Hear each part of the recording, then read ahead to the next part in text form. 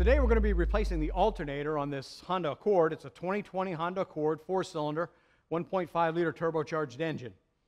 Before we get into replacing this alternator, though, I want to talk a little bit about LIN-controlled alternators and LIN communication networks. So most modern vehicles these days have communication networks on them. In fact, they can have several different communication networks on them. And these communication networks allow different modules, different computers to communicate with and control various components on the vehicle. They can share data, share information with one another, and like I said, control the engine, control the transmission, control the ABS brake system, even control a lot of the ADAS applications that are on modern vehicles. So communication networks are very, very important and very critical on modern vehicles. And LIN, or Local Interconnect Network, is a type of communication network that's used on many modern vehicles. In the past, it's been mostly used for controlling various convenience features and functions on vehicles.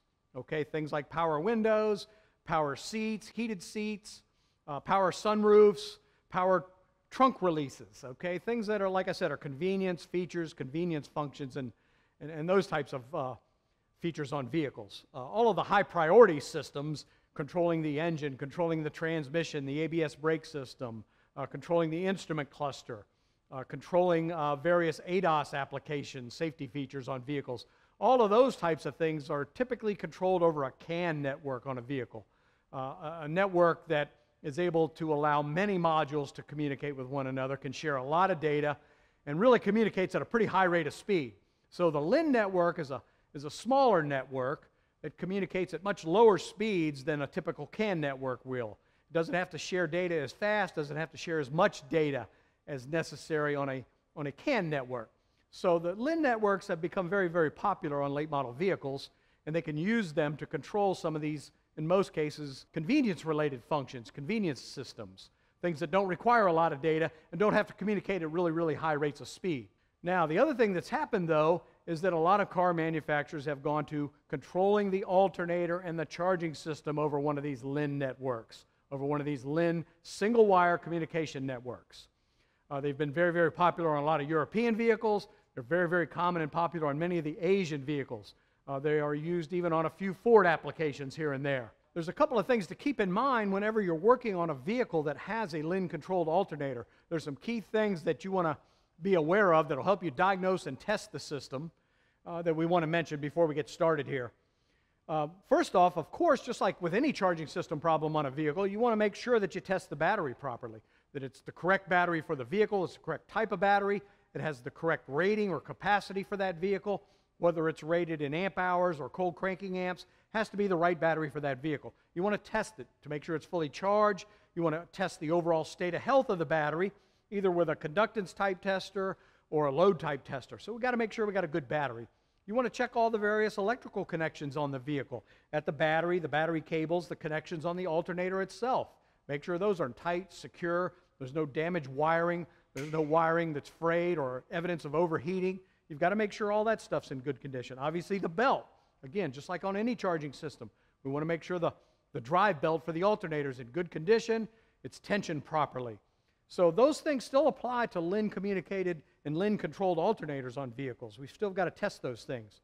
But something else that's also important and will help you to diagnose and test and troubleshoot a LIN-controlled alternator would be an updated professional bi-directional type scan tool. This will allow you to access fault codes, so when an alternator fails on a LIN-controlled system, in many cases, the PCM, which controls that alternator, will recognize a fault in that system. It may recognize a fault in the LIN network, for example, the wire that communicates between the alternator and the PCM. It may recognize that there's a fault in that circuit, and it'll store a fault code in there that you can access with that scan tool to help lead you in the right direction or lead you down the right path as to what might be the problem. It may not necessarily be the alternator itself. There may be a problem in that LIN circuit, okay? Most LIN-controlled charging systems and LIN-controlled alternators will have a battery current sensor mounted on the battery, and that allows the PCM to determine the state of charge of that battery, the temperature of that battery, the overall state of health of that battery. So there could be problems with that sensor, and the PCM can't not identify when that battery is fully charged or whether that battery has a problem or not. And again, you may be able to access fault codes that'll tell you there's a problem with the battery current sensor on the vehicle. So the use of a scan tool is very important, almost essential when it comes to diagnosing and troubleshooting LIN-controlled alternators. There's various data parameters that you can look at, again, to help determine whether that LIN-controlled alternator is functioning properly or not, whether the PCM is able to control it properly or not. Something else that's important to keep in mind, too, is that anytime you're testing really any charging system, there's some key steps that you want to make sure you follow, some key things that you want to make sure you do in order to ensure you're properly testing that charging system on that vehicle. And this is especially true with these LIN-controlled alternators. So number one, you want to make sure that you're not testing it at idle, that you get the engine RPM, somewhere between 1,500, 1,800, 2,000 RPM. Best to check with the vehicle manufacturer's service information to see what they recommend as far as what RPM level you should test that charging system at. But typically, somewhere between 1,500 and 2,000 RPM. It's also important to turn on some electrical loads, to create some electrical demand on that vehicle, again, to help test that LIN-controlled alternator effectively. So typically what we recommend and suggest is that you turn the headlights on with the high beams on, turn the rear defroster on, maybe turn the blower speed on high or maximum, okay? Creating that electrical load will cause the PCM to command that alternator to charge at a higher level.